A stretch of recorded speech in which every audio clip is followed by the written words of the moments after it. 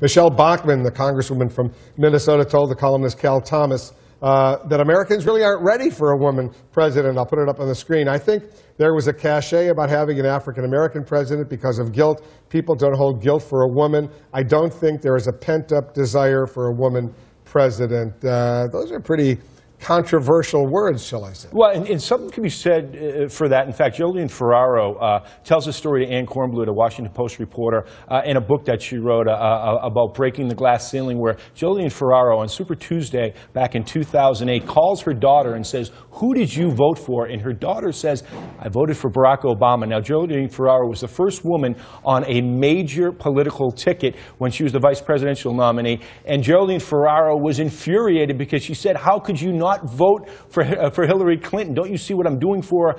Don't you want the first woman to win?" And her daughter said, "But is it more important to have the first African-American president?" And I think we're in this time now, certainly were when we saw Barack Obama and Hillary Clinton running for the Democratic presidential nomination, that there was more of a thought that to have a first black president was more important. It might now be the time for the first woman president. Senator McCain, who he's a straight talker. He was up here as Morgan last night. He said this about what Bachmann said about Hillary.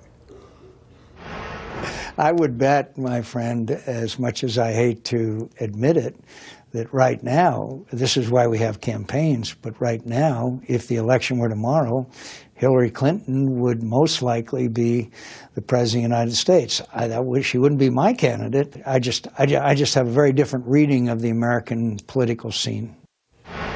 Keywords if the election were tomorrow. Well, the election's not tomorrow. We'll see what happens down the road. We still got a while to go. And that's right. I mean, look, that's what polling shows. Hillary Clinton would be elected president. You know, the interesting thing is that if Hillary Clinton decides not to run, who will be the next woman president? And if you look at the ranks of both Democrats and Republicans, I don't know who would actually fill that void then. You know, there's some senators on the Democratic side that you could potentially look at. I'm not sure who would be on the Republican side. So a lot of people are looking at Hillary Clinton to be the person who breaks that glass ceiling. So that's why there's a lot of pressure on her to run, even if she might be hedging that she might not want to run. And of course, we don't know what she's going to do. On the Republican governor, Susana Martinez is one name that you sometimes hear mentioned. Elizabeth Warren, the senator from Massachusetts on the Democratic side. So there are women out there whose names have been floated. But are they at the level of Hillary Clinton at this time? Susana Martinez has to run for re-election. Elizabeth Warren is just a freshman senator, although I guess Barack Obama was just a freshman senator, and look where he is now. Good point. Thanks very much, Mark, for that.